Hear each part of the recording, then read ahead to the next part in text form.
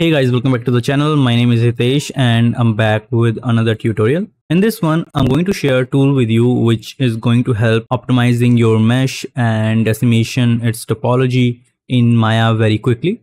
So I found this tool and it's called Polygon Cruncher. As you can see on your screen, and I'll drop the link in the description, you can check it out. So I have these two meshes and I have made a duplicate of it. So we're going to use the Polygon Cruncher on one, and then we're going to compare both mesh and the quality. So after installation, you're going to have to go to Windows and go to Settings. In your plugin manager, you're going to have to make sure that it's enabled. So I'm going to search for Poly and make sure that Polygon Cruncher is checked. And after that, select your mesh which you want to decimate.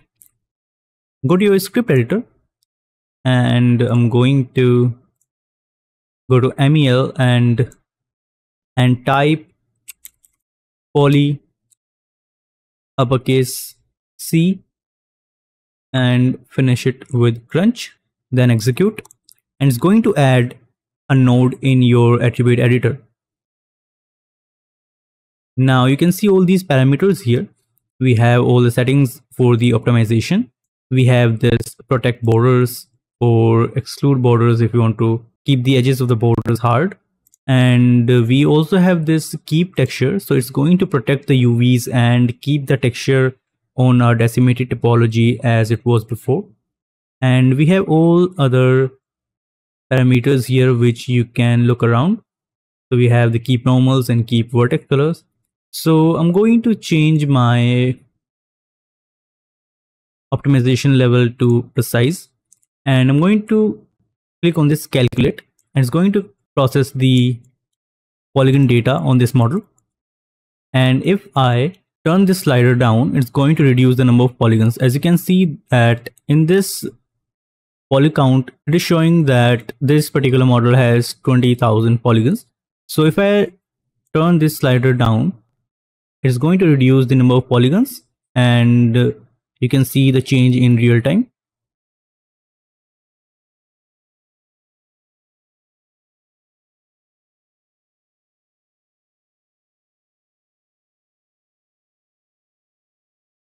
So this can go down as much as you want.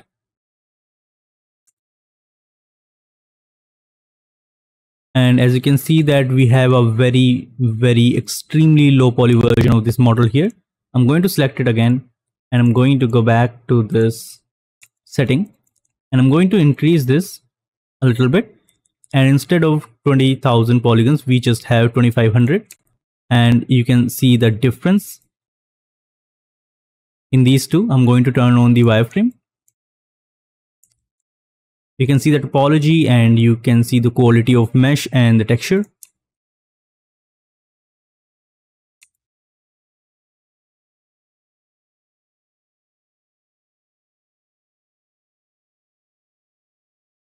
Let's go back, and I'm going to change this ignore corner to preserve corner.